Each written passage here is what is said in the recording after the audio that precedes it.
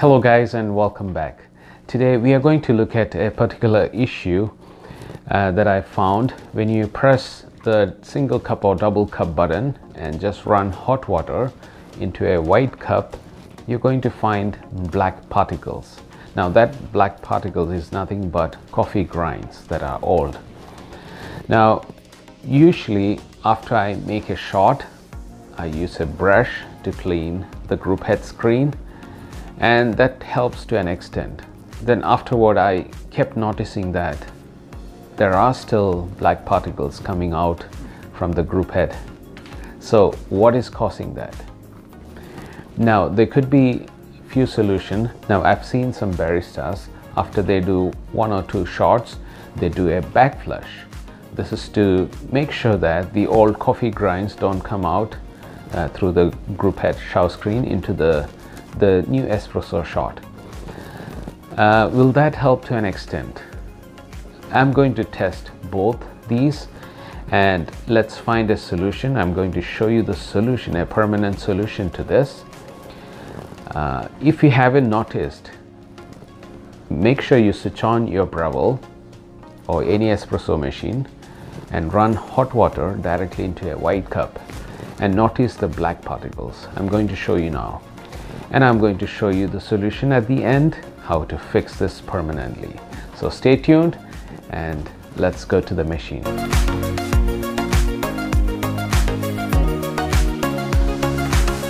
Here I just made an espresso shot and look at the group head screen. It's dirty. That's what you usually find as soon as you make an espresso. So what normally people do is they just run a hot water cycle to clean that area, and some people wipe it with a cloth. Now if you look here, there's a lot of black coffee grinds there, and let me try again. This is the second hot water run.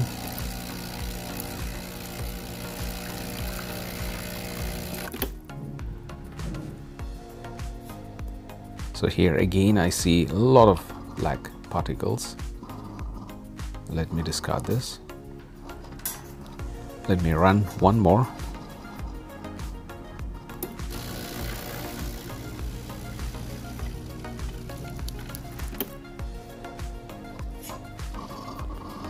Still the same result. There's a lot of grinds. I ran out of water, so I'm just resuming the video. Let me discard this, and for the sake of doing it, let me do one more.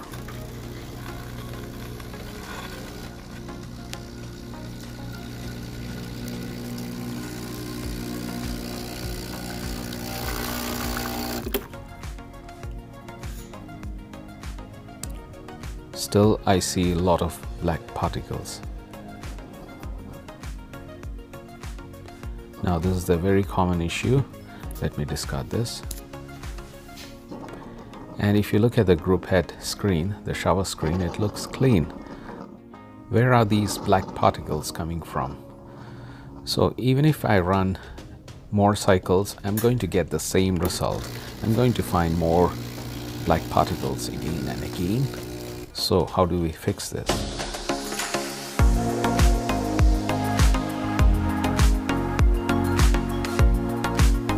Now here is another scenario where I just made an espresso, and look at the group head. It's dirty. Obviously it's dirty. Even around the gasket there, it's dirty. Now I'm going to use this brush. So this brush I got it from IKEA. So I'm going to use this. This is what I normally use. After I'm done with the espresso shot, I just brush it around, and it helps. Or will it? Let's find out. So I'm going to run an empty shot just to clean what is there in the surface, and then I'll use this.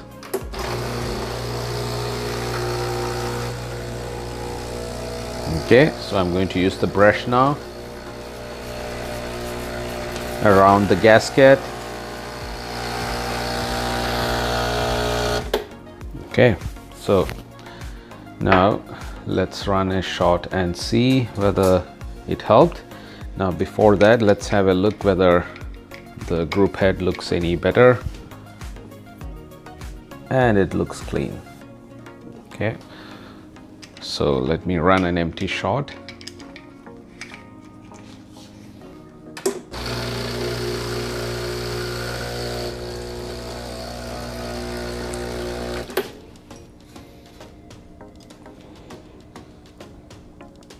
It's still the same. I see a lot of black particles. So I'm going to discard this and let me run one more time. So I got a clean cup here. One more time.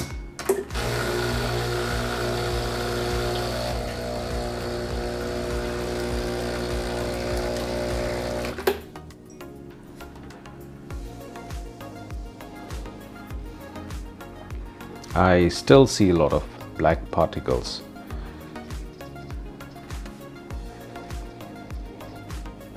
Okay, let me discard this. I'm going to run one more cycle of it. Let me clean it using the brush. Now, one more time.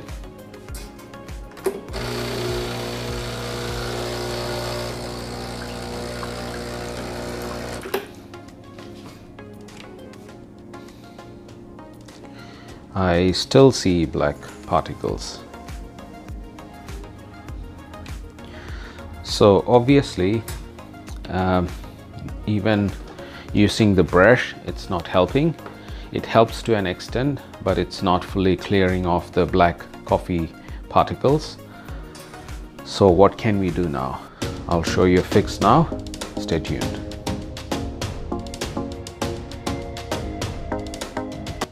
Now, some people would claim that the backflush would help because whatever coffee grinds is here, it's going to flush it back into the tray here.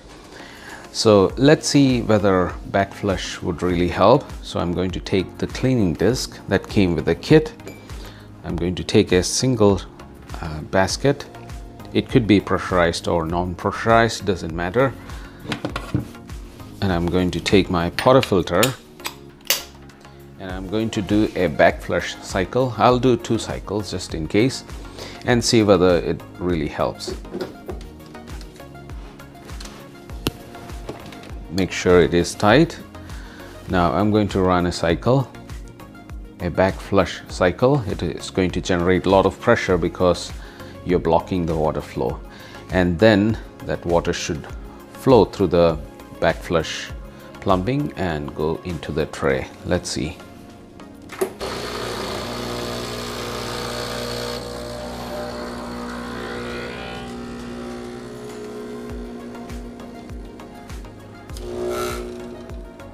Okay, obviously the pressure is high. I'm going to stop.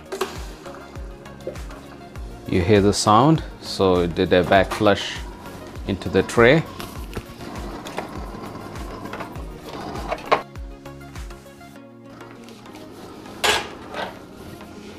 Let me do one more time and you can monitor here, right somewhere here.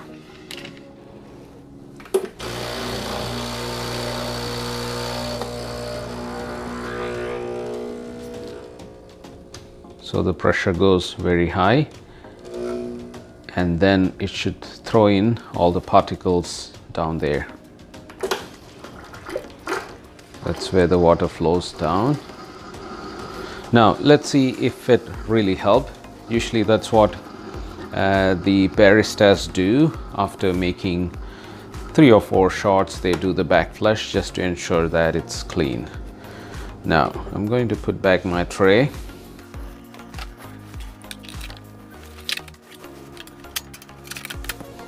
So here's my cup and I'm going to run a cycle and see whether it has cleared.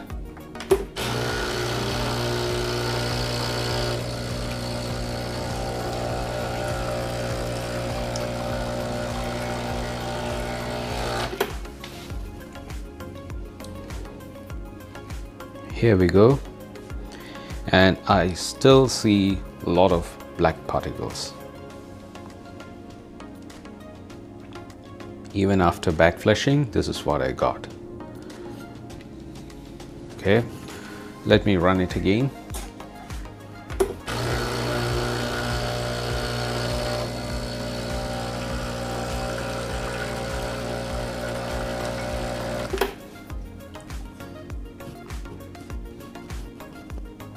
Okay, it has reduced till I see 1 or 2 particles still floating around.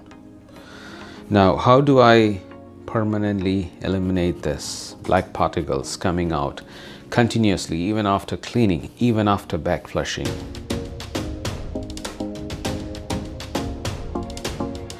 We'll have to open this group head. Let me show you a close-up. The black particles that you see, they are floating somewhere between the group head screen and the group head. That's where it is getting trapped usually. I'm going to open this and show you, and it's time to clean anyway, so there'll be a lot of dirt, I'm assuming, and this should be part of your monthly cleaning process. So let me open this now. Now, in your Breville cleaning kit, you would have received this Allen key. This is what you need to use. So let me show you another view. Now, I just switched off the machine. That's the first thing you need to do, because this can be really hot. If possible, wait till your machine is cold. Now, using the Allen key, first thing to notice, this is to be turned counterclockwise. That's how you open this way.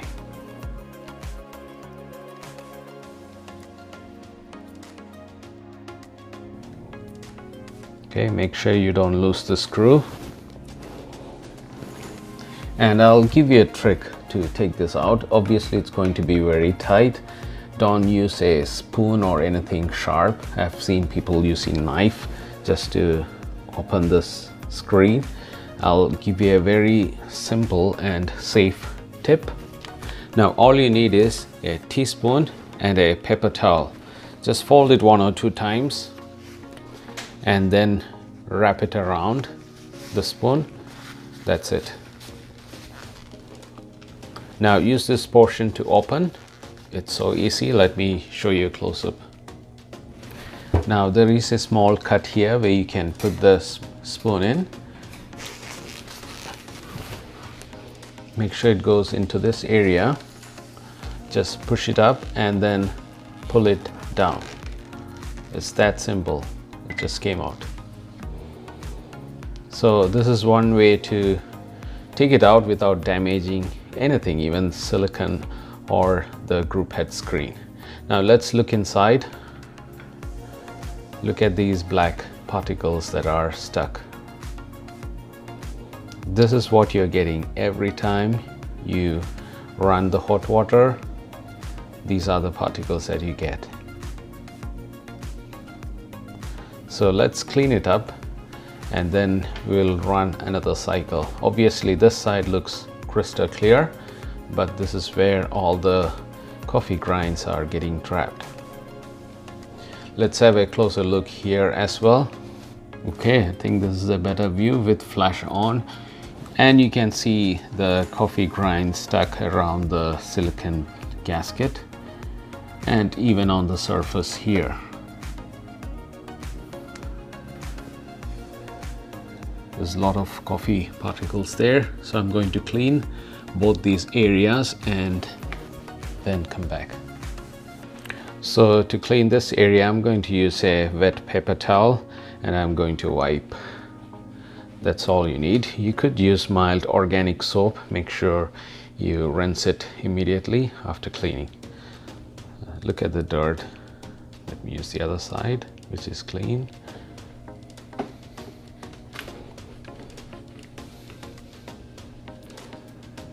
It's still coming. Also ensure that you clean the gasket. I'm going to take out the gasket and clean it as well, so that there won't be any dirt which is trapped inside this area. Look at this. That's where this is getting trapped.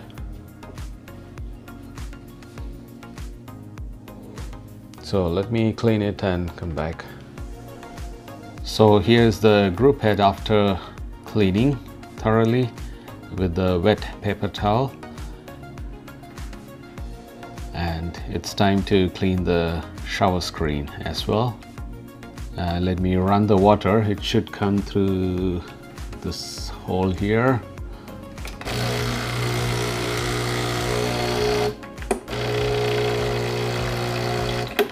Okay, all looks good.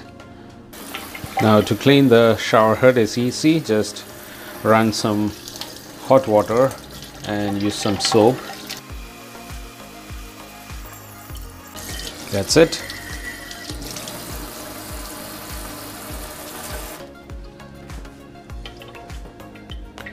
Looks new. So let's put the shower screen back and then we'll run a shot and see. Now to put back this shower screen, it's easy. Just stick it in, make sure it's aligned properly and push it a bit up, and then you can use that screw to tighten it. Yeah, now it has gone all the way up and it should stick on its own.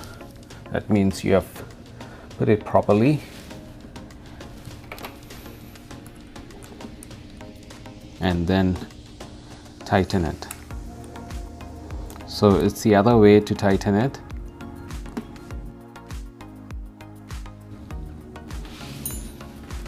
And now you can use the Allen key to tighten the remaining. Okay, that should be good. You don't have to over tighten it. Now I'm going to run another cycle of water and see whether this helped. So here's the clean cup and let's run the water.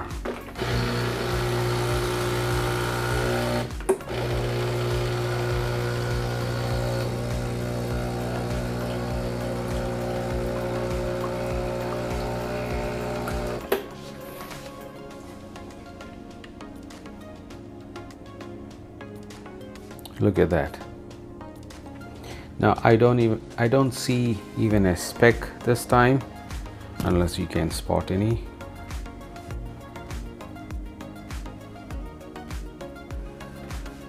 Looks crystal clear water. So cleaning the shower screen and the group head helped to stop the flow of the black particles into the coffee. So I hope you enjoyed today's video, and if you do, please don't forget to subscribe. I'll be posting more videos related to Breville and other coffee products. So stay tuned, there are more tips coming, there are more fixes coming. See you guys next time. Bye for now.